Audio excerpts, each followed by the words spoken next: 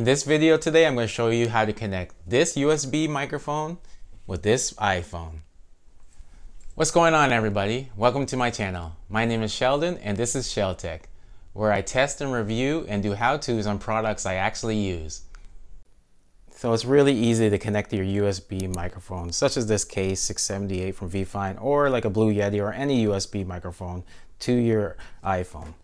What you need right now is just an adapter. It's a Lightning to USB camera adapter.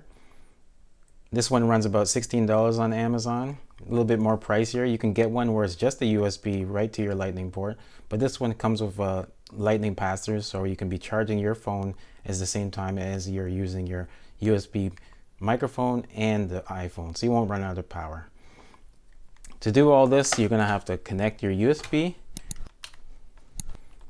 your power if you want, or you can run on battery, of course, and connect it to your Lightning port.